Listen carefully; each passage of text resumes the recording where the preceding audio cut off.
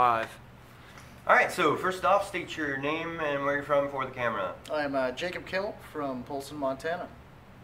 And how do you think you've helped the people of the city of Aransas Pass? Me personally, I think I came in with a chainsaw crew, so a lot of wood removal happened with us, and that was kind of the big impact that happened down here. The wind tossed around a lot of trees, so I think that's probably the biggest impact I've had down here. And how did you hear about the Aransas Pass Burners Without Borders project? Oh, interesting story, actually. My partner I came down with, we initially came as an independent VOAD, but, you know, we were going to work under BWB, you know, through work referrals. So I kind of got on the map and was looking at Texas and saw Aransas Pass. And we figured, you know, just the location, how much water was around it, and how exposed it was to the coast, that would probably be one of the more big impacted areas. So he said that he had some connections down there with some way or another. He was connected with Burners Without Borders, and so contacted the guys there at Aransas Pass and showed up, and here we are. So how do you think that the people of Aransas Pass have responded to the Burners Without Borders relief efforts? Burners Without Borders, I think they're taking them in. And I'm sure anybody who knows Burners Without Borders, you know, they might have been a little skeptical at first, but then after you see how much work Burners Without Borders does, you know, don't judge a book by its cover. They do more work. We, I guess I should say, have done more work down here than a lot of people have, and it's because we scoot past the politics. You know what I mean? There's this with a lot of other organizations, volunteer organizations. There's just all these guidelines they got to go from, and long term, I get it. I mean, that kind of works, but they start forgetting about the person we're helping. It's more like a job to them. You know what I mean? As opposed to the core focus. We're helping victims of the hurricane. I think BWB is the best as far as down here so far. BWB is doing that the best. And what was your favorite thing so far about your experience? Favorite thing.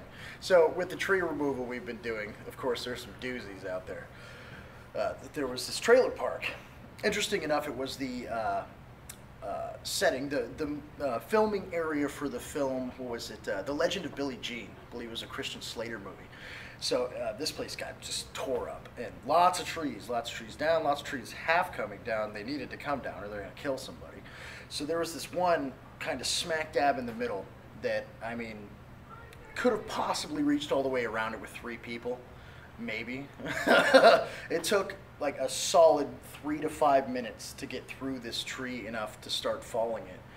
But when it did finally come down, I mean, we initially, before safety-wise, we cleared like the whole trailer park, like coned it off, caution tape. You know what I mean? It was crazy. And when it did come down, it was like thunder and hurricane, or thunder and earthquake and hurricane all at once. Just, you know, I'm sure they felt us in the next county when that tree came down. And do you feel in any way differently after your experience? Absolutely. My time with Burners Without Borders has exposed me to a culture that I didn't know I needed.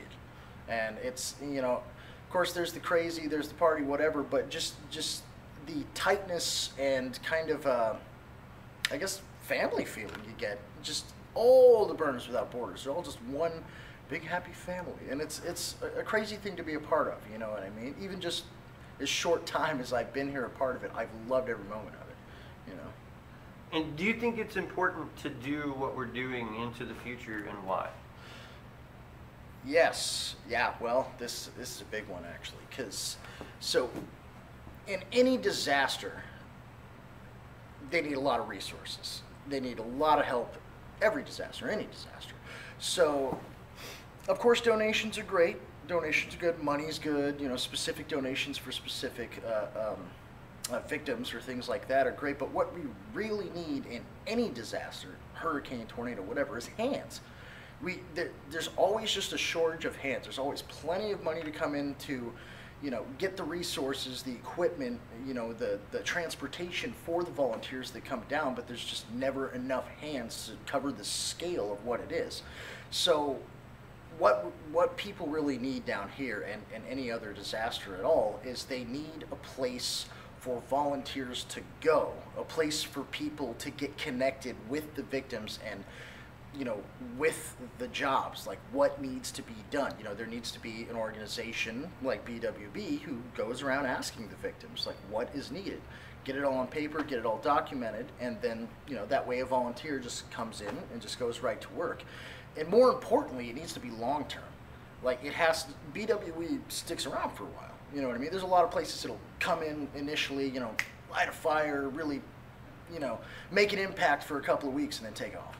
You know, none of this is ever short-term. BWB, I've noticed, sticks around.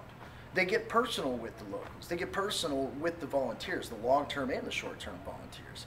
And I think that's one of the most important things Burners Without Borders is doing, is setting up a location where the hands can go, and it'll stay there long enough that if anybody asks, where do I go to volunteer? Well, go to these guys, BWB down here. And what was your favorite piece of equipment to operate? So just recently, we used this, what was it, 46-inch chainsaw? Oh, that thing was beautiful. It was like a motorcycle with a chain on it. And the guy lit it almost riding it, you know. But this thing was going through a tree that, you know, I mean, bigger than the saw itself, like butter. It's beautiful. Felt like I could have rode it home, you know. And do you have any final thoughts that you'd like to share with the world? It's a crazy world right now. The disasters are not stopping. At this time right now, there's one hitting Ireland. That's not very common. Not very common for multiple hurricanes to hit the coast all at once. I mean, everywhere from Mexico halfway up the East Coast is either buried in sand, ripped up by wind, on fire, or, you know, anything like that. And that brings me back to my previous point about BWB, is right now people don't need money. They need hands. They need help. They need people to just get this figured out. My message to the world, you got any free time at all, or you know somebody who does, get them connected with an organization like BWB to get them in the action, to get them down here, to have a place to go so they can help. Nice. That's what they need. That was your soundbite. That was really good. So what have you, and you have significant, do you have significant experience in working disaster relief? Oh yeah, I've been working, me personally, in disaster relief, mostly hurricanes, since Hurricane Ike and all the way up. You know, Sandy, storms Gustav, Athena, things like that. My partner's been working since before Katrina on hurricanes, all the way up to now. It's, for me, a lot of it was usually, I'm used to a lot of sand and wet, you know, flood damage. Hurricane Harvey down here in Texas is actually the first time I've dealt with wind damage and trees. I mean, the wind picks it up and throws it through a house. I'm not really used to that, so I'm learning new skills with saws, you know. It's a pretty cool world. Now, as an organization, how do you feel Burners Without Borders, A, stacks up against the other VOADs that are doing similar services, and how are they different? I can answer that in one statement. They are a bit unorthodox, but I feel like in most cases they do better. Depending on how you look at it, sure. Global scale politics, I mean, they might not fit the agenda, but again, we go right back to what's the point? Helping the victim, helping the person. That doesn't just necessarily mean cleaning their house or fixing their property. Sometimes that means they want a hug. I mean, sometimes they just want somebody to talk to, somebody to tell the story to. And I think that's something the BWB does better than anyone around here.